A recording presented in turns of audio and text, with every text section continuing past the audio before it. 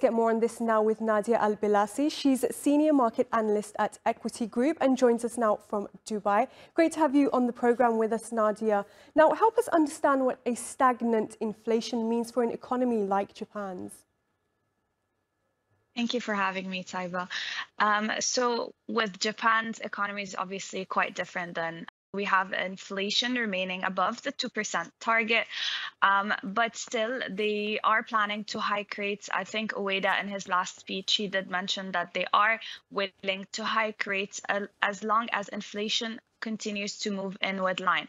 Now, inflation in Japan is somehow stagnant because of a mix of demographic, like an aging popularity an aging population that spends less and saves more, and also that has a little bit of like a cautious stance into spending. They're not like the usual sort of consumers, and not well, at least comparing it with the U.S.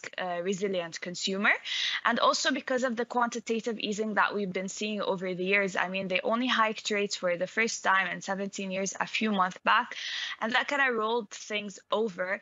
But we have an aging population, and we do have the quantitative easing and a different kind of policy in Japan as well. So a lot of factors, they play out into making the inflation levels low, especially when there's less spending, there's less wages, and there's also a shrinking workforce.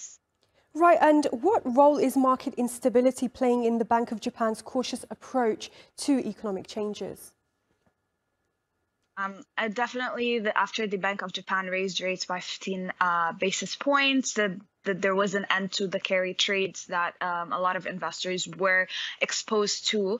I think after the end of the carry trades, the yen sort of stabilized a little bit. We're seeing a sideways range in the dollar yen right now, and we might even see another hike in October that could support the yen even further. So we're going to see more appreciation of the yen over the coming period, especially with the dollar going lower, because we are anticipating interest rate cuts from the Federal Reserve as well. So you have expectations of an interest rate cut from the Fed, and you have an interest rate hike from the Bank of Japan. So these two policies are going to balance themselves out, and we might see an appreciation of the yen. And then we're also going to track Wall Street into the optimism that it's going to go on, or the rally that might be sparked after the first interest rate cut. All right, Nadia Al-Bilasi, Senior Market Analyst at Equiti Group. Thank you very much for your insights.